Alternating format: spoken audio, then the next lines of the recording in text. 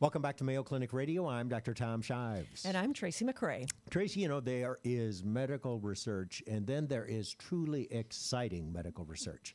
And what we're about to talk about is surely in that exciting category. Mayo Clinic researchers have made a fascinating breakthrough in the treatment of spinal cord injuries.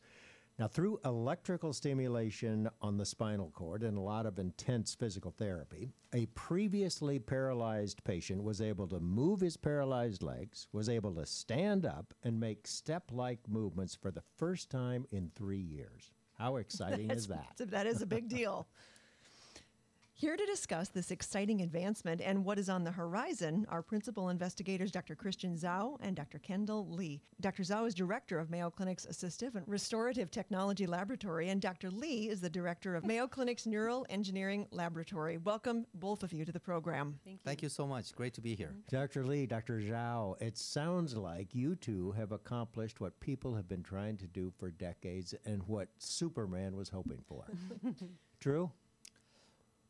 Well, let me say that this is a replication study that was performed by Dr. Reggie Egerton and Dr. Susie Hakema at University of Louisville.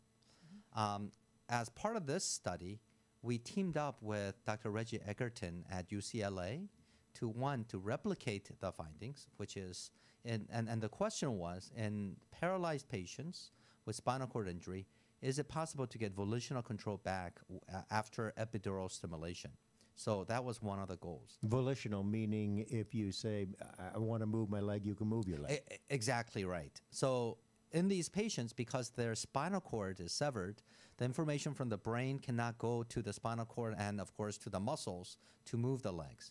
And in this particular patient who had a T6 motor and sensory complete spinal cord injury, and what I mean by motor and sensory complete is that there is absolutely no movement below the level of the lesion, and there was no sensation below, in this case, thoracic level 6. All right, so that's up in the chest, pretty high up in the chest. That's right. Below exactly. the neck and above the lumbar spine. So that's somewhere in between there. Yes, that's and exactly right. And if you have a lesion at that level, you lose a lot, right? Oh, absolutely. Not only do they lose the control of the legs, but they also lose bowel, bladder, and sexual function as well. Now, here's a pretty simple question. Why can't you just sew the spinal cord back together if it's severed? Yeah, well, the reason, as a neurosurgeon, we do operate on the spinal cord, and you can sew the spinal cord back, but the problem is the wiring, the axons that goes from the brain down through the spinal cord into the muscles. Well, it is not possible to sew those back together. Yeah, and they won't grow back together. And they will not grow back together. And they're like the axons are like a bunch of little wires that go out to the muscles to make the move. Right. Okay, so someone had done a similar study before. And tell us what's involved. What actually did you do to make the spinal cord somewhat work? Well, maybe I can have Dr. Zhao talk about the pre-operative physical therapy. Sure.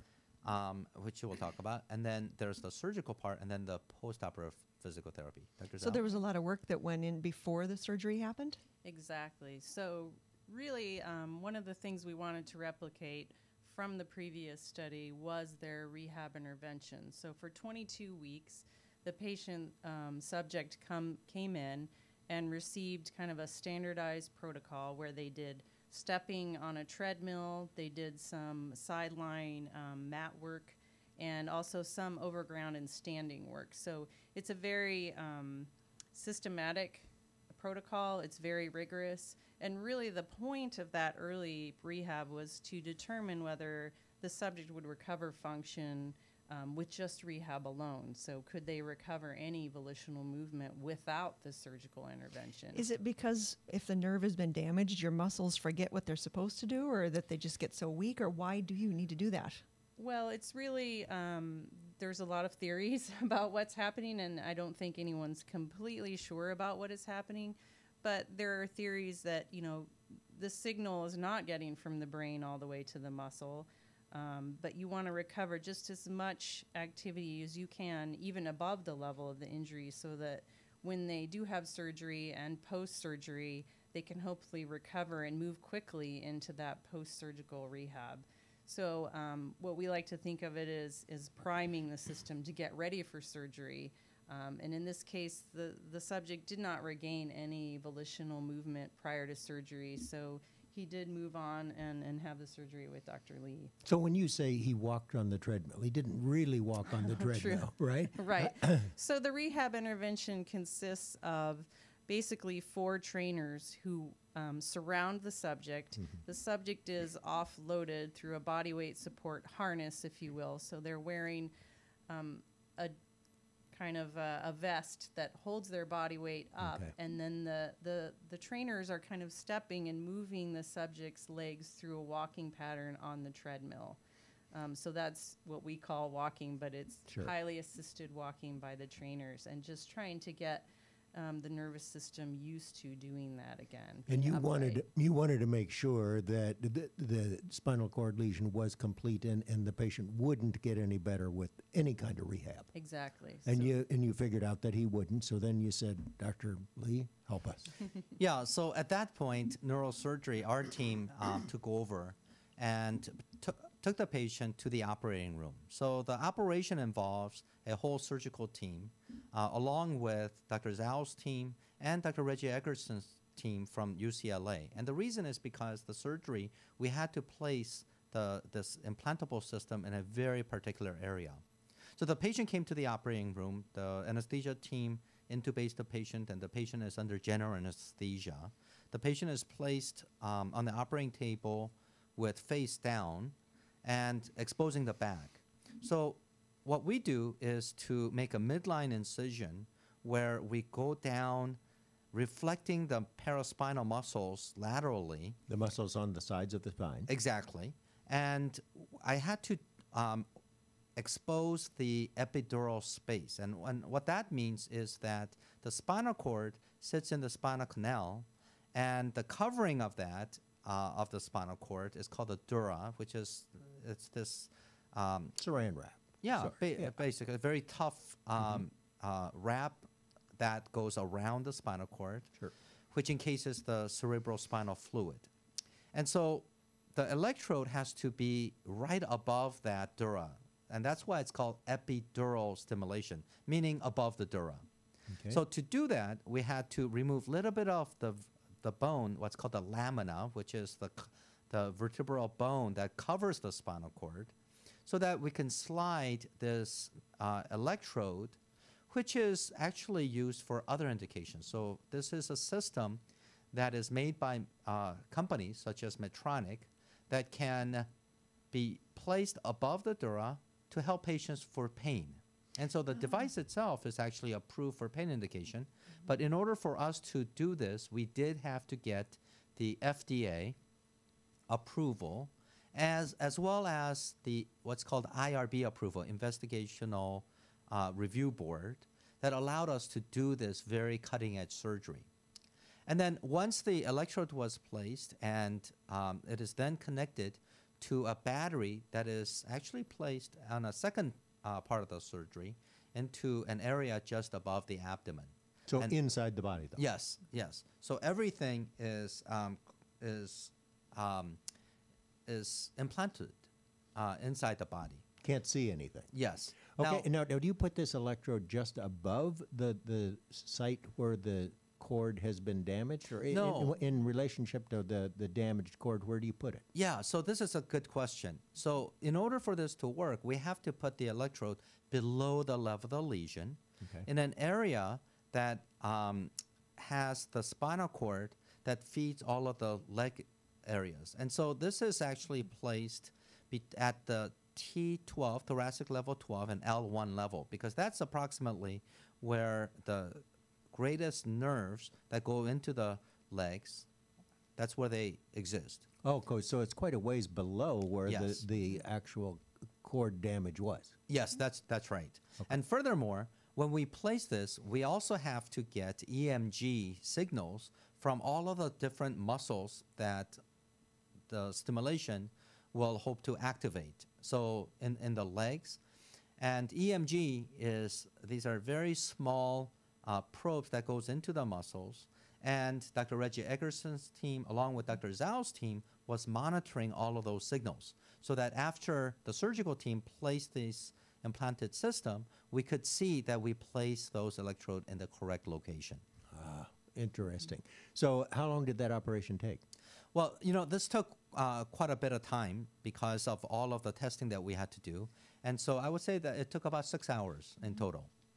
All right, our guests are Dr. Kendall Lee. He's a neurosurgeon at the Mayo Clinic and director of Mayo Clinic's Neural Engineering Laboratory. And Dr. Kristin Zhao is also with us. She is director of Mayo Clinic's Assistive and Restorative Technology Laboratory, and she's also an assistant professor of biomedical engineering.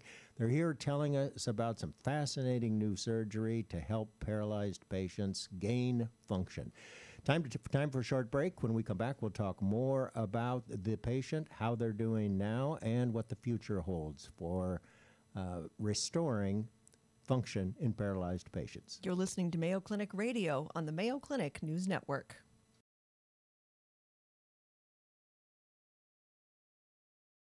Welcome back to Mayo Clinic Radio. I'm Dr. Tom Shives. And I'm Tracy McRae. We're talking about electrical stimulation of the spinal cord and restoring function in patients who have had spinal cord injuries. We're with neurosurgeon Dr. Kendall Lee and biomedical engineer Dr. Kristin Zhao. So we've talked about the fact that you identified a patient who had a lesion up in the chest area. Spinal cord had been completely cut or damaged. You have tried physical therapy, and it didn't help. You knew it wasn't going to work. So then you inserted this electrode a little lower down in the spine.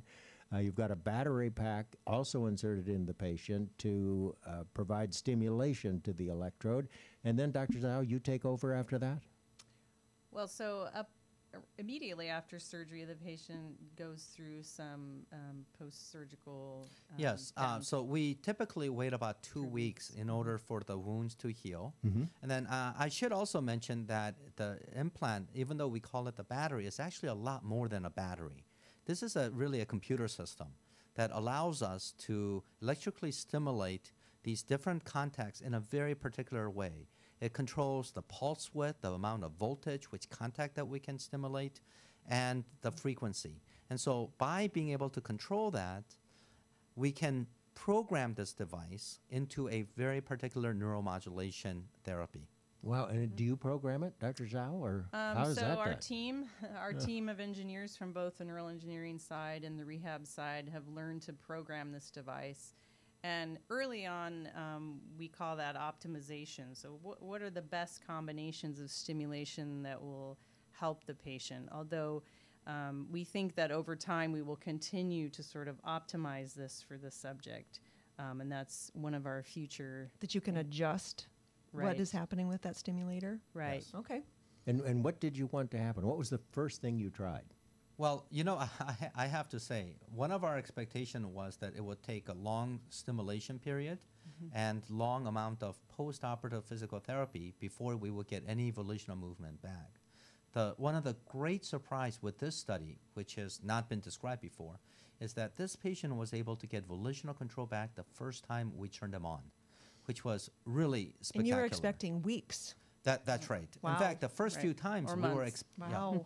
we were expecting nothing. Right. And the biggest Okay. surprise was that the first day we turned this on and we asked him to move his legs, he did it. And what you were saying earlier, the volitional is very important, that this was not just a muscle twitch, but this was him controlling his leg muscles once again. So you said to him, "Can you move your leg?"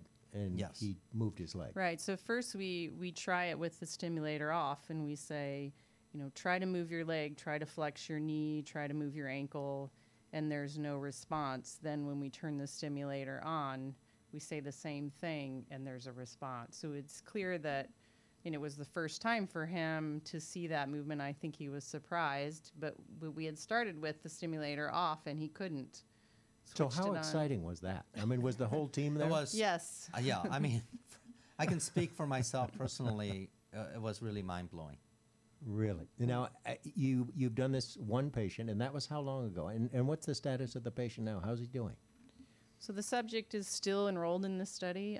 He's continuing to do 3 rehab sessions a week, and we continue to push him to try and regain additional function. So we hope to have another report out in July with some additional findings. Yeah, I can say that because the findings of the first 2 weeks of stimulation was so exciting and novel, we did write up our findings, and it was published in Mayo Clinic Proceedings. And what can he do now? I mean, in terms of function, can he walk? Can he take some steps? Where I think is we he? need to be a little bit careful with answering this because the patient is still under clinical IRB. study and under IRB.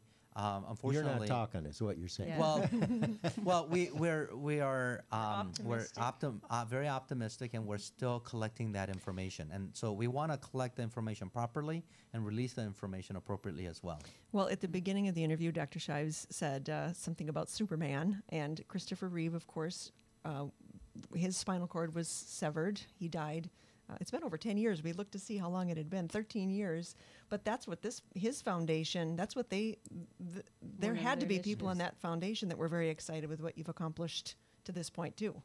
Yes, and I think what is really exciting about this is that it also changes our paradigm in thinking about spinal cord injury.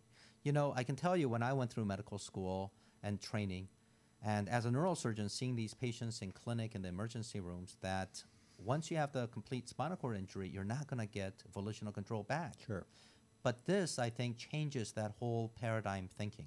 So how many patients in this country could potentially benefit from this new research? I mean, how many paralyzed people are there in this country? Oh, I don't know the answer to that. Was it hundreds of Sorry. thousands? Hundreds of thousands. Yeah. So Worldwide, I think it's Number in the millions. millions. Millions. Yeah, it's So- a okay, few so hu- you've few done hundred one. thousand. when are you going to do the next one? And how many people have written you, emailed you, called you, and said, I want to be next? Yeah, you know, after we published our first paper, there has been a tremendous response from the public.